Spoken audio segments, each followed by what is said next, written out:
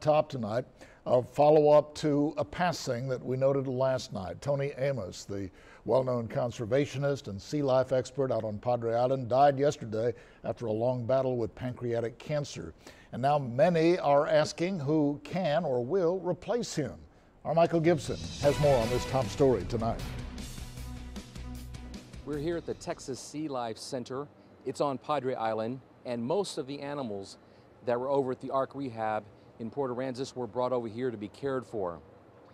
But they're not only having to worry about the animals now, but also the passing of Tony Amos. That will be about that long. When it came to injured turtles, or perhaps a pelican in need of help, Tony Amos was always there. He was an oceanographer by trade, but an animal lover at heart. He put his knowledge and love of animals to work in the form of the Ark Rehab in Port Aransas.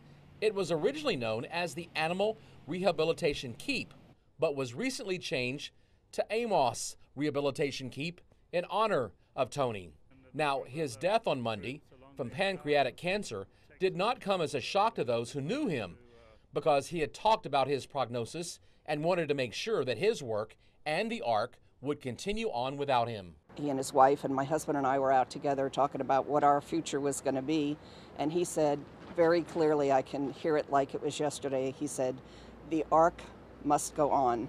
And then he turned to my husband and I and he said, and friends of the Ark must go on, and that is the way it will be. And we said, yes, sir. So, and that's the way it's going to be. Alicia Walker was named by Amos to take over for him. She's been learning at his side for years and knows she now has huge shoes to fill. He said that he was proud of me and proud of his decision to choose me. And he passed over some other great candidates and he chose me. And I just remember feeling like so overwhelmed with emotion, hearing that from this person that I've always looked up to and has been a mentor to me. Walker and others plan on honoring their friend the best way they know how, by continuing his work of saving marine animals and keeping the Ark going. That despite the facility being left in shambles by Hurricane Harvey. But the plans are to rebuild it even bigger and better than it was.